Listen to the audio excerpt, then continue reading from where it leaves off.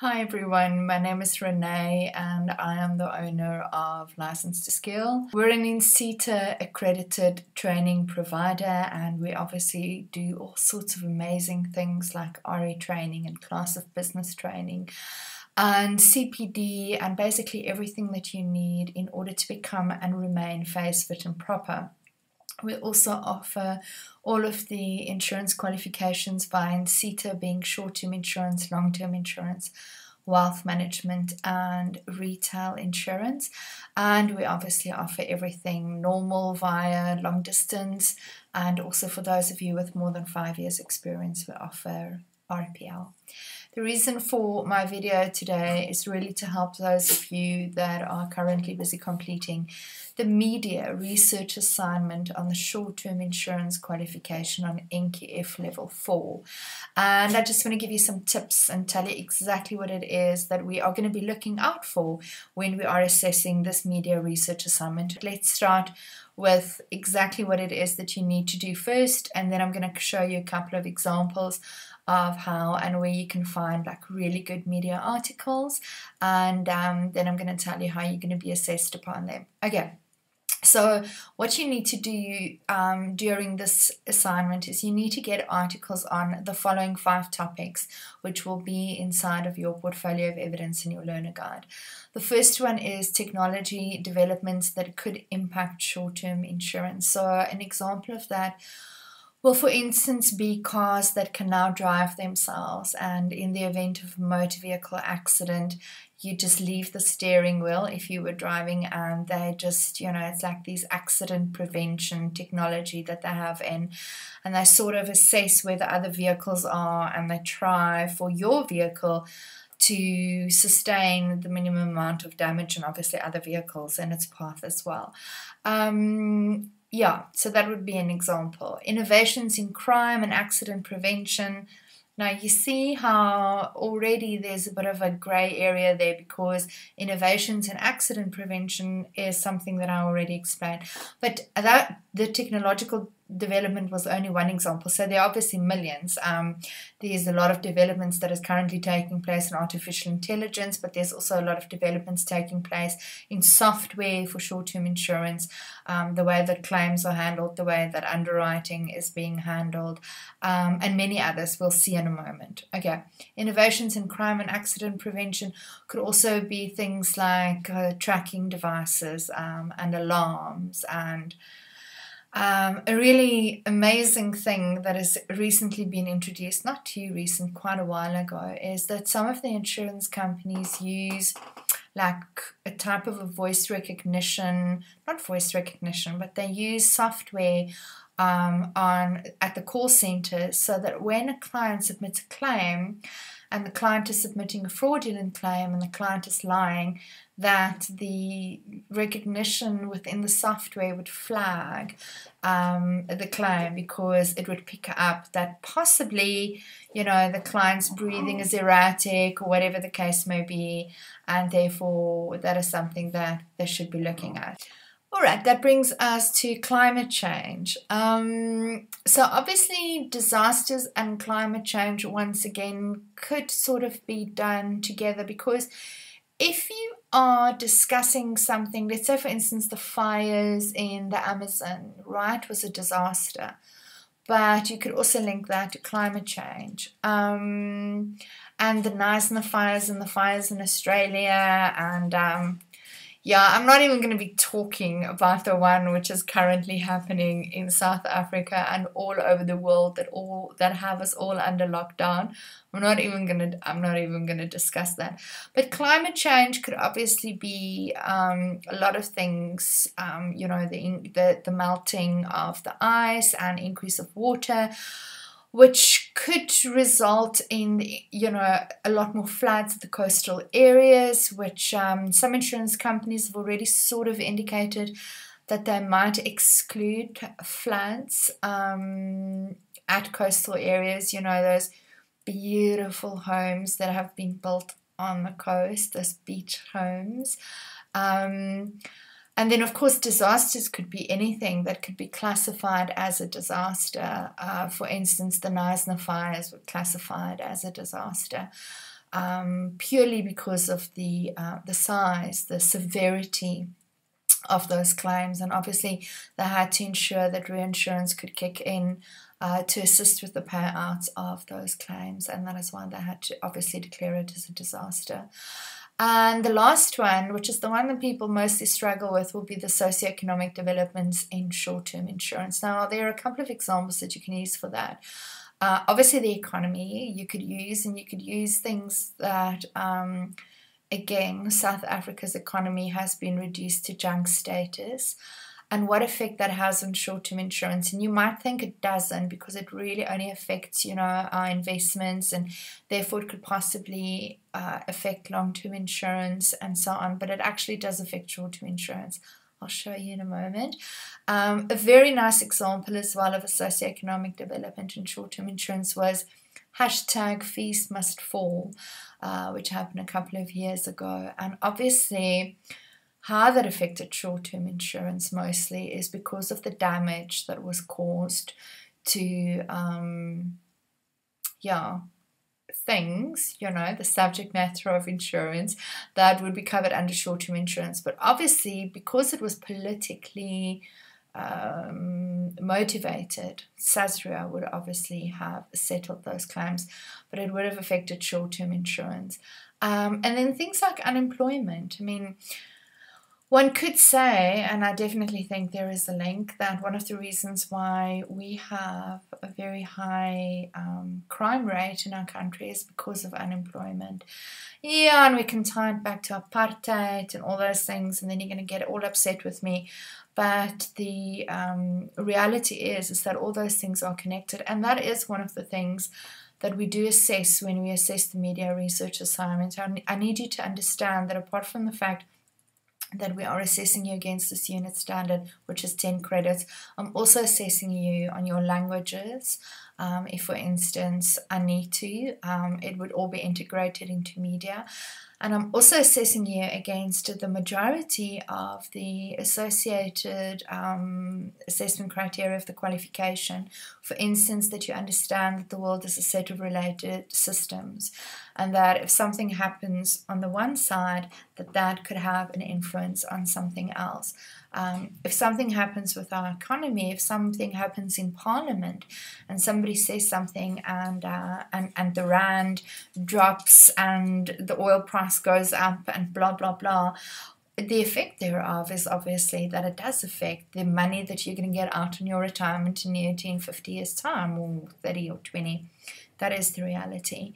We also assess the fact that you can use technology.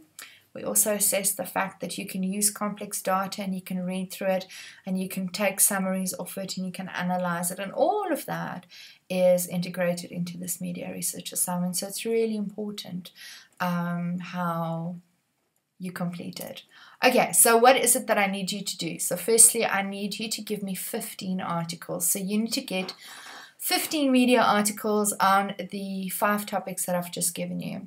And you can do more. You can do more topics. You can put something in about phase and Twin Peaks and treating customers fairly and all sorts of amazing things, as long as you definitely covered the 5 topics that I gave you. And then if you want to do anything over and above that, be my guest. Okay, so what is required in your analysis? So I basically want you to download this article, right?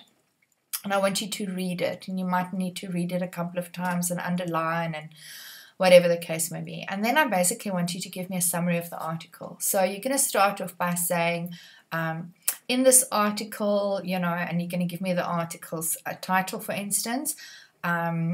This one and this one said this and this and this, or this article talks about this and this and this, or this article illustrates this and this and this.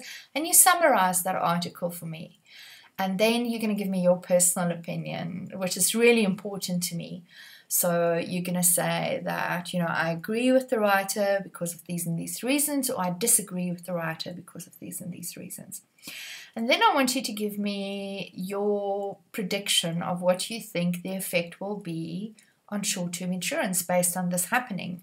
So you're going to say, okay, so because of global warming, there's a lot more hailstorms in Gauteng, and therefore hail is now not covered under comprehensive vehicle insurance anymore. Clients need to take this as an additional cover. Therefore, that the effect thereof is that companies that maybe do cover it as part of comprehensive might have a competitive advantage. Or I need to ensure that if my client lives in Gauteng, that I need to tell them about this, that it's not covered, and that I do suggest that they take it as additional cover, whatever the case may be. And you can see I'm already alluding to the next point, which again is almost more important for me, which is how it affects your career path. So how would you say that this happening that you've just reported on would change the way that you interact with your clients, whether you're doing claims or underwriting or retention or whatever the case may be? And I can guarantee you that if I'm dealing with a financial services advisor and they say to me, oh, it's very interesting, René, that you bring up this topic. I actually just read this article this weekend about blah, blah, blah, blah, blah, and therefore blah, blah, blah, blah, blah. I would really feel that this learner or this financial advisor of mine is well read, and that he researches and that he stays on top of things, that he's continuously professionally developing himself, which is something you have to do in any event. And I would feel really good about it. So I'm hoping that this media article research assignment helps you to just continue to do this. And I really suggest that if you want to do it for CPD points, that you look at the ones available there. FA News, for instance, one of my favorites, they offer CPD for free. So you just enroll with them, register with them, and then you read their articles and answer questions, whatever the case may be. And then you will get your CPD hours completely free of charge. That's always good news, according to me. And then you can sound more informed when you're dealing with your client. Okay, so I want a one-page analysis per article, and I want you to copy and paste your article. So I want your article and your analysis, and I want you to note the date and the time that you downloaded it, and of course the website. I need you to reference the website for me. All right, so now I'm going to go show you examples of how I suggest you do the research if you have access to an internet a browser like Google or Safari or whatever the case may be, because according to me that is just the easiest. You can do it the long way and go to a library or read the newspaper. For me it's a bit depressing. I don't want to read the newspaper. I know that is contradictory because I'm telling you to do it, but I refuse to do it. But I live in a bubble in Cape Town, and I get enough on Facebook and reading your analysis, and then I know what is going on in the world. Eventually I find things out, that Michael Jackson passed away or whatever the case may be, even if it's at a party and I go, really? Okay, so in any event, so you can do it in other ways, but according to me the internet obviously is just the easiest and the best.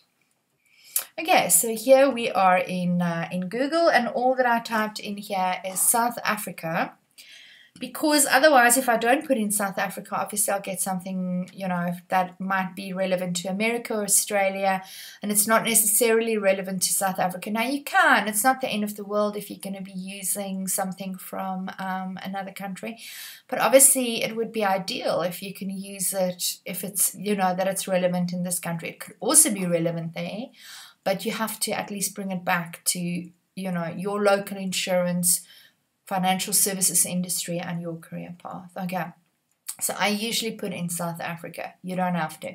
Then I obviously put in short-term insurance because I want to ensure that I'm getting articles that is relevant. I'm not just going to put in innovations in crime, because then I'm going to get I already got, you can see how many results. I can't even pronounce that. I'm going to sound like Jacob Zuma if I try and pronounce that number there. Okay, so that's the results that we got. So if I didn't, define it as well as I did, it would have been more than that. Okay, South Africa, short-term insurance, media article. I'm saying specifically what I want, and then I say innovations in crime, and I hit enter, and this is what I get. Okay, so then I can look at my headings here. Santam in the fight against crime, insurance using technology to mitigate risk, increased crime and short-term insurance, crime stats leaving wallets lighter, Okay, so let's go into the first one. Let's go into the Santam article. This is obviously on their website. It's one of their blogs. You can use that. It doesn't have to have been printed in the Mail and Guardian or whatever the case may be in order for you to read it. Obviously, this would have been written from Santam's perspective, but that's fine. And they're talking about the South African Police Service and the increase and tips in an armed robbery situation. Again, you can read it through, and if you really like that article, then copy, paste, reference it. If not, go on, or, you know, continue to look for something that you want to report on. So this is, where are we now? IOL, insurance using technology to mitigate risk. Sounds really interesting, and you read through it, and again, same story. So you will just copy and paste this article. If you're going to be using it, you are going to copy and paste this so that we know where you got it from, and you're going to give the date and the time that you downloaded this article. All right, you get the idea, right? So you're going to get 3 articles, for instance, on this specific topic. All right. Then what was our other topic? It was innovations in crime. Let me just get my notes. Accident prevention. Okay, so all I'm going to do now is I'm going to take crime out, and I'm going to say accident prevention. Oops, I didn't put a space there, but I'm sure they know what I'm talking about. Okay, and here we have something about telematics. Of course, SACO will come up because that's the unit standard we're currently busy with. You can ignore that one.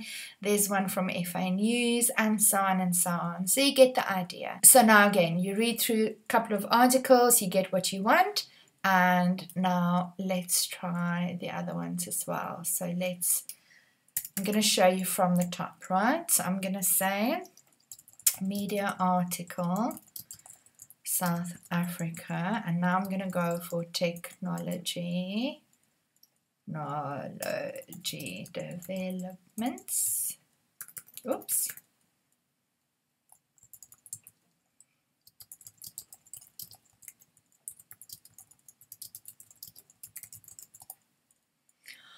Okay, South Africa technology developments that could impact short-term insurance. And again, do you see how relevant these articles that are just coming up is? I don't have to go and read through 50,000 articles to get something that is relevant.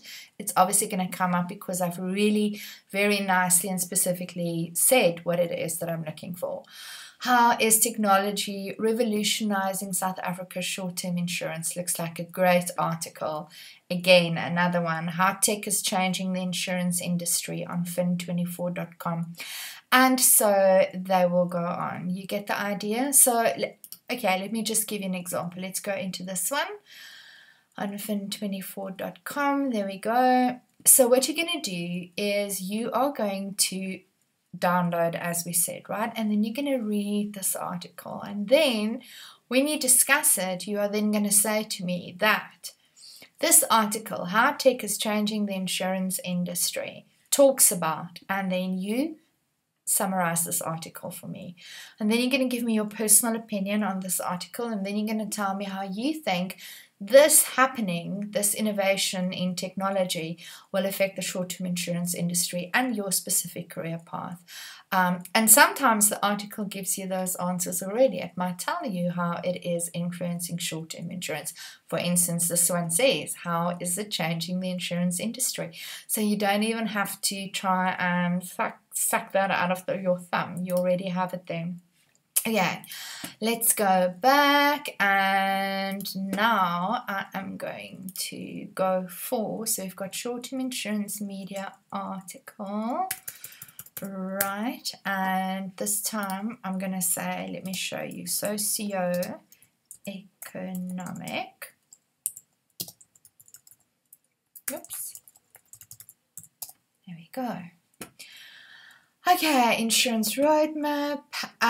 You see that it says lack of growth in the insurance industry. Insurance industry could play a role in reducing Sanlam socioeconomic impact in South Africa. Businesses will have to fight for survival in 2020, don't we know that? Or you could then go and look for something specific. So we can say short-term insurance media article, South Africa economy reduced to junk status, but I'm going to leave in short-term insurance because I want it, once again, to be specific, right? Check 3 ways in which the junk status affects your car and home insurance. So it brings it up. You don't even have to go and look for it, right? South Africa economic update, blah, blah, blah, whatever. So it is all there. You don't have to go and do much. Okay, so I want to recap just very briefly. It is 15 media articles that I need. It is 5 topics. Now, in my mind, I think what is easy is 3 articles per topic, boom.